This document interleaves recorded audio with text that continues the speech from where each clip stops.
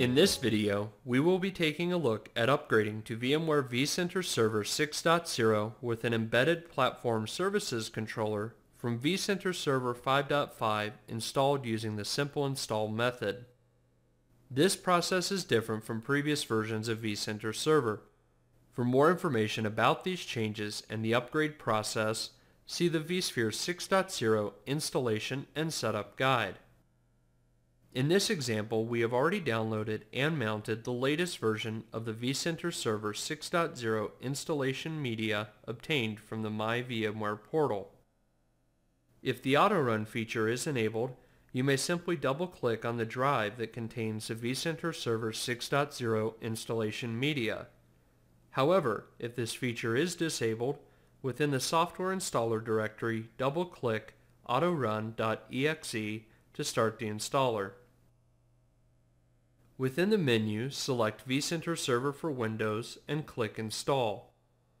Review the welcome screen and upgrade information and then click Next.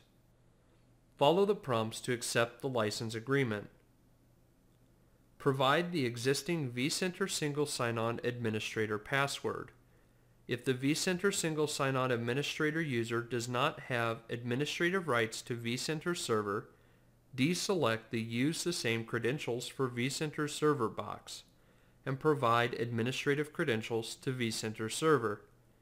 Since our user does have the correct rights, we have left the box selected and will just click Next to continue. If you are using the embedded Microsoft SQL Express database provided with previous versions of vCenter Server, click OK when prompted to confirm that the database will be migrated to the VMware vPostgres database, as Microsoft SQL Express is no longer supported in vCenter Server 6.0.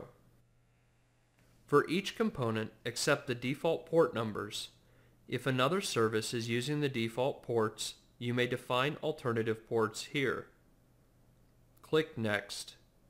If you would like to change the destination folders in which vCenter Server 6.0 with an embedded platform services controller is installed, you may change them here.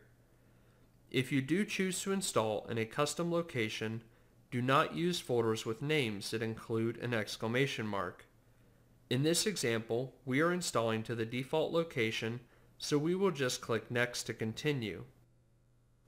Finally, review the upgrade information and select the box confirming that you have a valid backup of the vCenter Server machine and the vCenter Server database. If you do not have a current backup, it is strongly advised to do so before proceeding. Finally, click Upgrade to begin the upgrade process.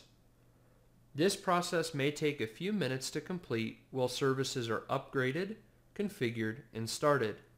In this example, we have shortened this process. Once the upgrade is complete, you will have the option to launch the vSphere web client to log into vCenter Server, or you may click Exit to quit the installer. This concludes our look at upgrading to VMware vCenter Server 6.0 with an embedded platform services controller from vCenter Server 5.5 installed using the simple install method. For further video tutorials, subscribe to our KBTV YouTube channel.